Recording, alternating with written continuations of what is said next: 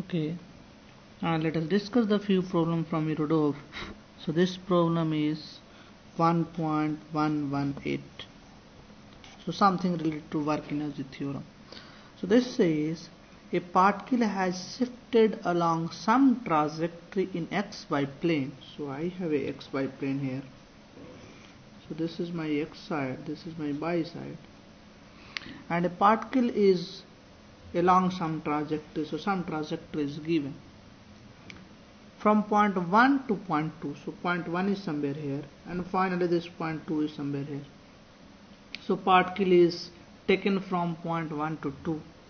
Radius vector of point 1 is r1. So this is given. The radius vector of point r1 is r1.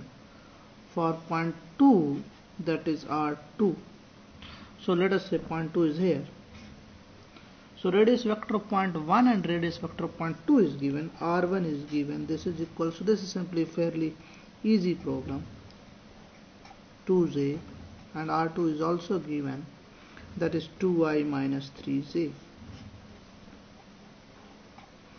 And the force is, during that time interval, particle experience a force, and this force is given. So during this time interval there is a force that is acting on the particle, that is given by 3i plus 4j. So this is the force that is acting on the particle. Now the question asks, find the work performed by the force. So we have to find what is the work that has been performed by the force. Now things is very simple. In this case, work done is nothing but F dot dr, or I can write delta r, and delta r is nothing but r2 minus r1. So vector r2 minus vector r1 will give you delta r. So r2 minus r1 is, r2 is 2i minus 3j, r1 is I plus 2j. So this is equals to 2i minus I, so this is I, minus 3i minus 2j, so this is minus 5j. So F dot dr, work done, will be equals to, F is what? 3i plus 4j. So this is work done. Dot dr, that is I minus 5j. Now let us take the dot product. 3 in dot 3, I dot I is 1, I dot j is 0, 4 dot I, that is 4, j dot I is 0, and then so this is 0, so this into this is 0, this into this is 0. Now 4 into 5, that is minus 20, j dot j is 1. So this is total work performed is minus 17 joule. The SI unit for work is joule. So this work has been performed in joule unit, minus 17 joule. So in this point only one thing is important. Work done is given by F dot dr. Now dr we can find it out, and we can know the F, so we can find out the total work performed.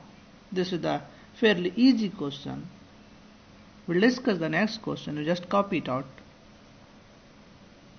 You see, if you have a force that is in the 3 dimensions, then you have to write dr is, so you see in this case dr is simply r2 minus r1. We have only x and y component. If you have z component also, you have to have y component as well as. So you see what we can write, work done can be written as a simple expression fxi fyj plus fzk. This is the force. I can write a general expression for force dot dr, and dr is nothing but I can write, if I write dxi plus d by j plus dzk, I can always write dr in something this way. So this is because I dot I will be 1, I dot j will be 0, and I dot k will be 0. So I can write fx dx plus fy dy plus fz dz.